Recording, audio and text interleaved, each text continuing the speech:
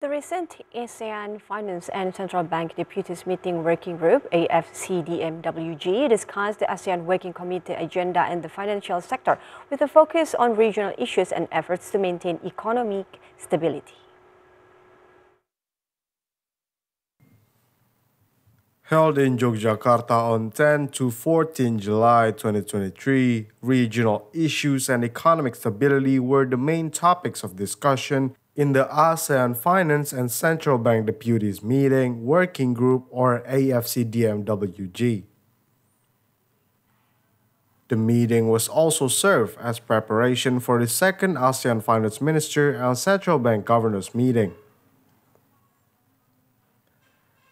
Attended by representatives of Ministry of Finance and Central Bank deputies from 11 ASEAN countries, the AFCDM-WG is part of the one-year cooperation of ASEAN member countries.